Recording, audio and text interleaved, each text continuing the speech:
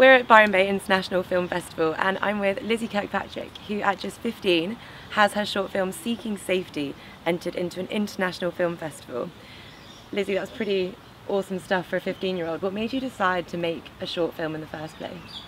Well, I'd always been interested in acting and things, so I wanted to learn about more behind the scenes and everything of acting, and then I decided to make it about refugees and seeking asylum in Australia because I'd always kind of been led into the world of activism by my family and my community and everything, and I'd always had experience with that and going to protests and things like that, so I was just passionate to make something that actually made a difference.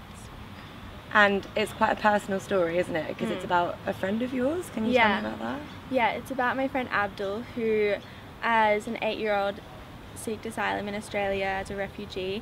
He came to Australia by boat by himself after his father was murdered by the Taliban, and it's about him kind of him getting accepted in Australia in his story, and contrasting my childhood in Byron Bay and his childhood. Awesome. And he's in Australia now? You're still in touch with him? He's not going to come down and see it, is he? No, he's not going to come down and see it because he's working. He's actually working, I think, 3 jobs at the moment. He sends all the money that he earns back to Afghanistan and Indonesia, where his brothers and his mum live, to support them. But yeah, he's living in Brisbane now, and he's working as a teacher at a refugee school to teach refugees English.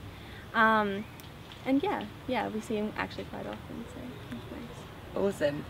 And you're previewing the film at Byron Bay International Film Festival. Yes. And I hear you've been chatting to some people around the festival. There's some pretty cool opportunities that you've got coming up. Maybe? Yeah, well, I've been chatting to Thea McLeod. Yes, Thea McLeod, who is a producer and a casting director, and she she's offered a lot of different opportunities for me in acting and things like that, so yeah. That's very exciting. And you're previewing your film when? So when can we see Seeking Safety at Byron Bay International Film Festival?